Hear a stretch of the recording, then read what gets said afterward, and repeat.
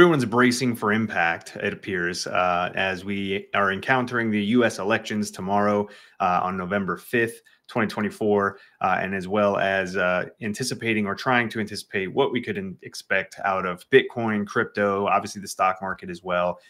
In my opinion, doesn't necessarily change anything realistically. I know that that is a hard pill to swallow for many, but we're going to take a look at the technicals. It does appear we had a pretty big pattern complete that I've been targeting for quite some time, since about the middle or the end of September there, back to the all-time highs.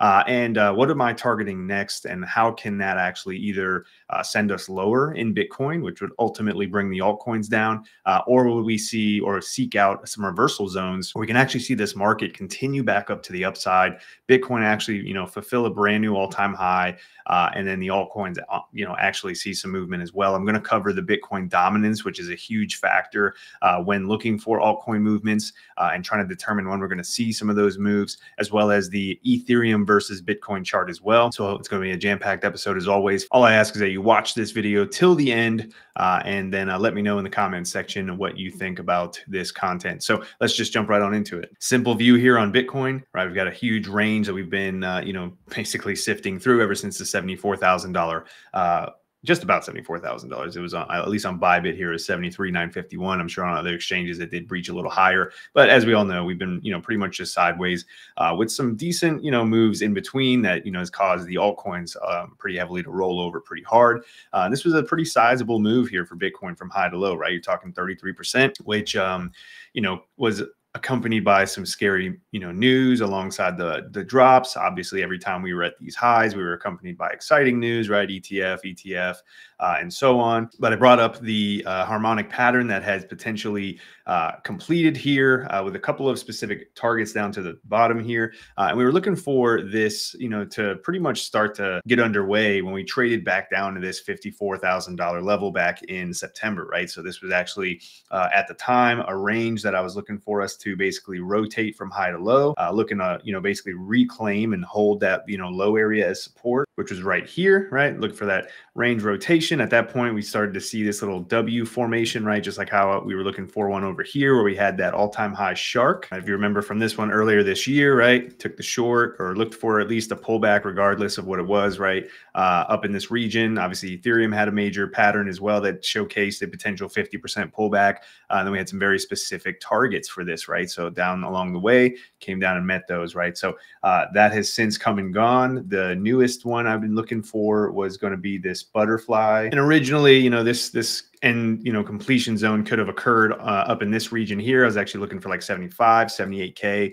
It would have been a perfect scenario to come up and actually like take that all-time high and then get everybody really worked up on a pullback, which this would have had a technical pullback, which we'll get into here in a second, which one target is just below us here at 65K. And when looking for, some confluence of, how we could have traded this, personally, I did not get a short here, just so you know, right? So it was just kind of keeping me level-headed and grounded on some of the areas where, I was looking for a reaction at this region. I did have a short-term long that I took, right around 65,000 from last week. So I was looking for that break above. I ended up closing it at 71,000 just about. But either way, looking at this, what could we have seen here? And when you're looking at some of these harmonic patterns, right, it's really hard to just think that, all right, this is the end zone. Expansion is, the minimum it needs to be. But how could you have traded that? Well, you probably really couldn't have. And even for myself, I was looking for, I tend to look for these, a high, and then you look for a little bit of a confirmation. And what I mean by that is if you zoom into the lower time frame now, didn't have too much time here, but right, we came up, we topped, potentially here. Obviously at this point now, it looks like a decent little top short term. You got to pull back to the VWAP, and then you pulled up right here. And this is where you would have been looking for, right? So if I'm going to cut this price action, at this point, and we go back in time to this area right here, and you take a local gold pocket, right? You look for that. Boom, pull the high, pull the low, and you note that we've got now our high potentially that is in. You look for that lower high right into a key region, right? So you got the golden pocket resistance right here. That would have been the entry, honestly, for the short.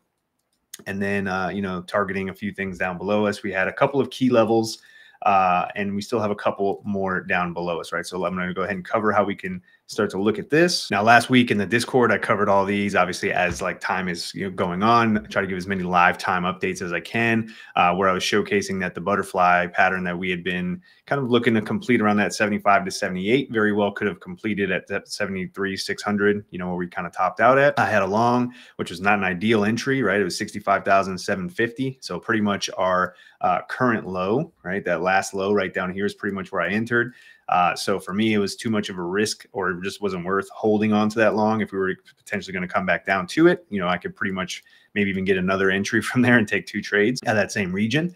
It's just going to depend. But I did end up noting that I closed it 70,700, reasons why, all that good stuff. And then the updates that came from there, right? So, and then what can we look to at the moment?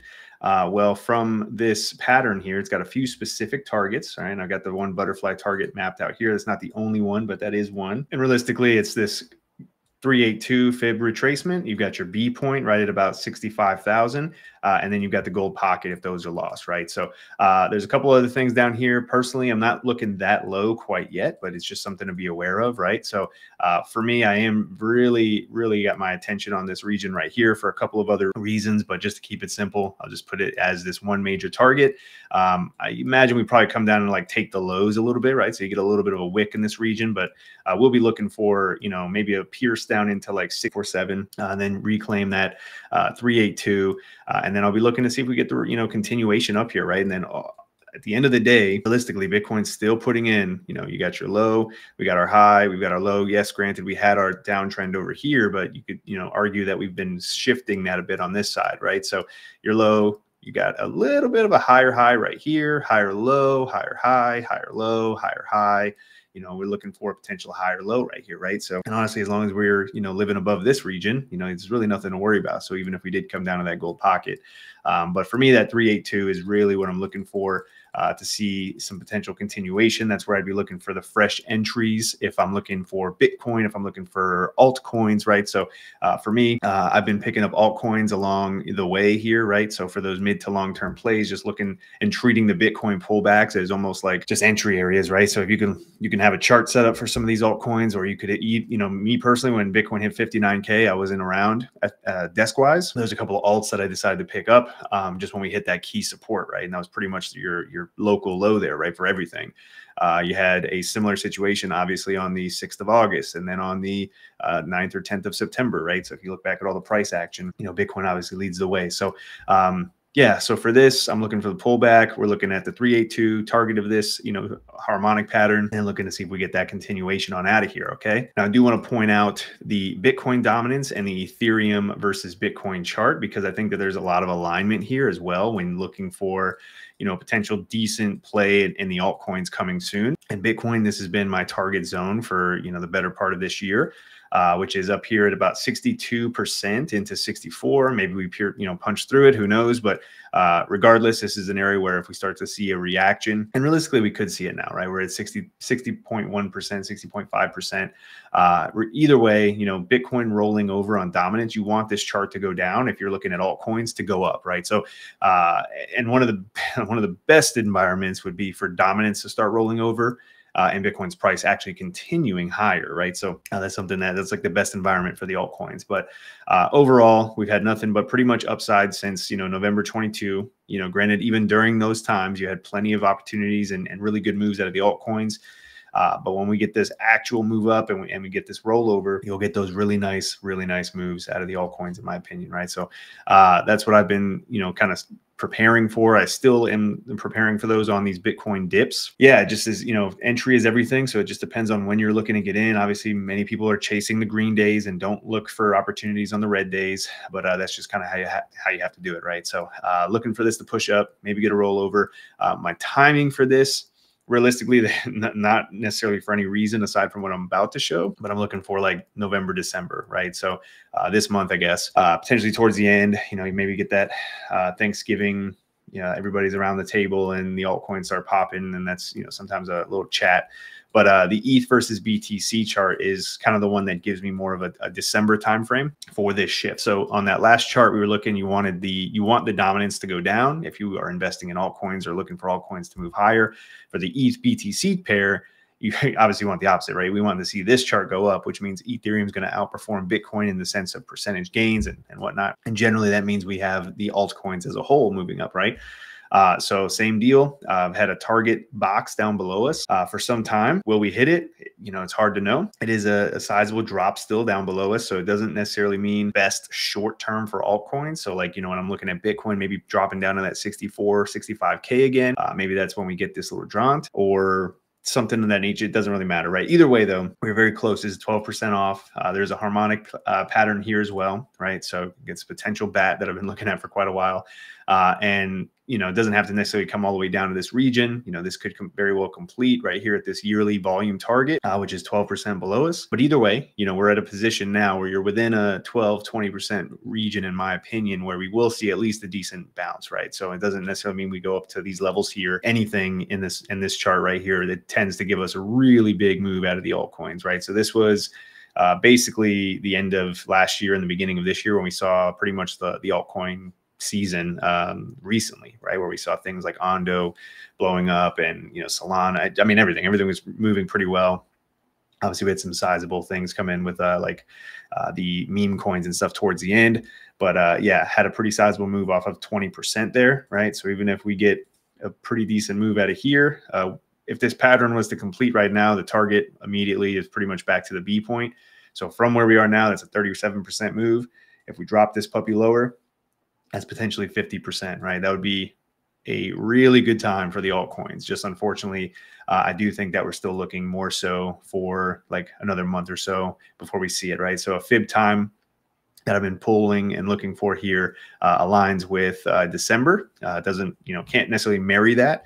But this is an area where I've been looking for this potentially to, you know, get a pivot, right? So whether or not it's the bottom and we get an ultimate rally, even for it to just kind of, you know, reverse a little bit, maybe get a 10, 15, 20% pump, will be around this, you know, first or second week of December.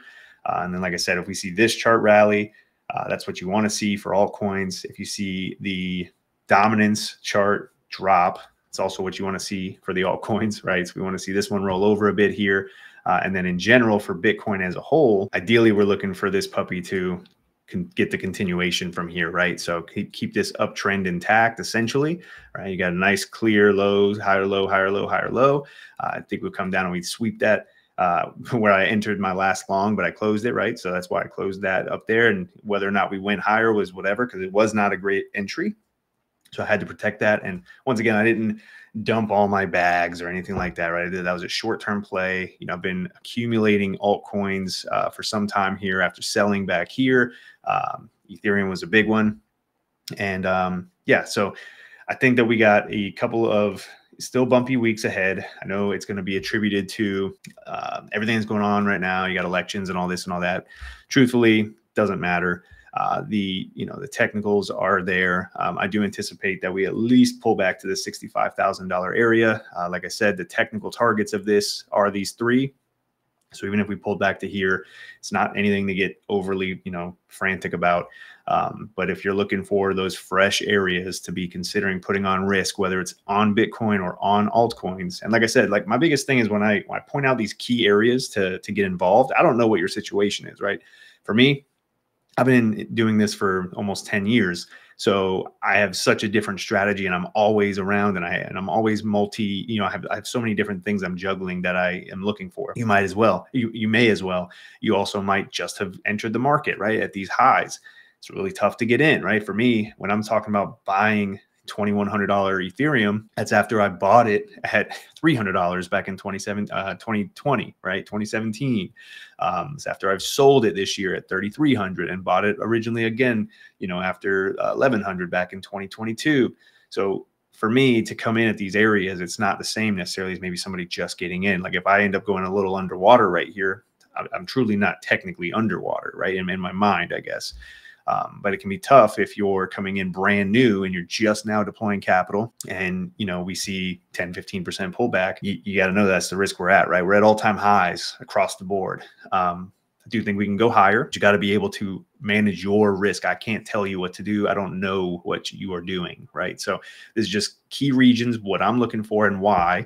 And then I hope that that makes sense for you to, kind of transcribe that and like obviously do your own research as well, figure out what makes sense for you. But that's what I like to do. I like to point out key areas because I could point out every single altcoin's, major support zone, but realistically, one of the biggest ways I've been decently successful with some of the altcoins mid to long term is just looking for the key regions on Bitcoin. When Bitcoin or Ethereum hit those areas, I don't even got to look at another altcoins chart. If I want Chainlink, if I want Ondo, if I want whatever the case it may be, Bitcoin comes down to 65K, that's the next time I'm going to buy it. When Bitcoin drops back down, if it drops down to 59K, that's the next time I'm going to buy it, right?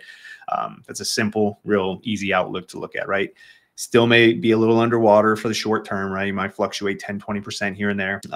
But that's how I'll be looking at it. But either way, looking for Bitcoin to come down to these regions and then take back off into the new all-time high. So if you would like updates like these in live time, basically 24/7, all night, all morning, all weekend, as well as an included academy where I cover all the tools, everything I use every single day. I got exclusive member videos here, right, where I cover the market before I go public with certain things and certain ideas. Click the link in my bio to join the leading crypto Discord server. I am offering the 14-day free trial once again for the month of November, right? So give it a try, 14 days, completely free. If it's not for you, obviously cancel before you're charged. But I do feel that you'll see the value. I post probably 10 to 15 times per day, so times that by 20, even just for the work week, and then realistically 30 days a month.